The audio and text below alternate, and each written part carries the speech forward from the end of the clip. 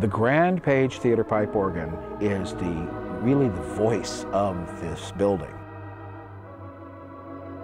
The building was saved thanks to some very dedicated volunteers that had such a love for the Grande Page Theater Organ that they opted to save the theater because they wanted to save the organ.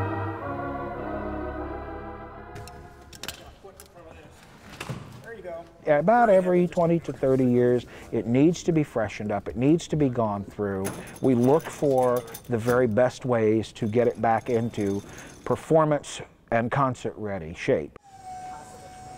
Well, any theater pipe organ, or any organ, needs to be kept up to the highest level that you can keep it for the musicians, and just in general, it's restoration of an antique.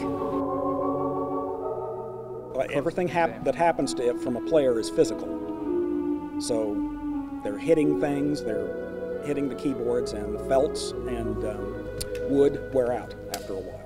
And that's what's basically getting replaced. The shell has gotten beat up from stage hands moving it, and that's just part of it. She breathes a lot more air than you and I put together do. Because she is a pipe organ, so she is literally a living, breathing entity, and certainly we want to keep her alive for the generations to come, because she is the voice of the theater.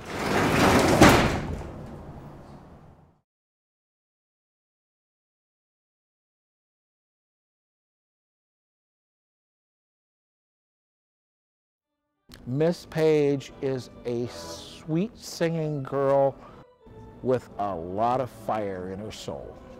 She just breathes a breath of life into the building like no other possibly could. It's a big day. It's another historic day at the embassy. The Grande Page console is returning after being gone since October for major restoration, upgrades, and a rebuild.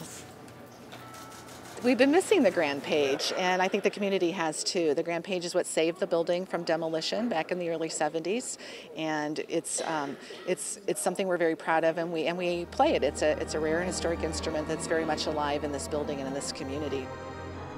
The console feels new. It feels like I would expect it to feel if it just rolled out of the factory in 1928. New paint, new finish.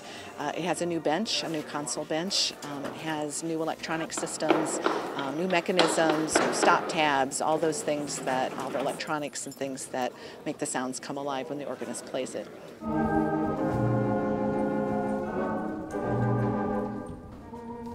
The organ is an old friend to me. I became acquainted with this organ in 1981.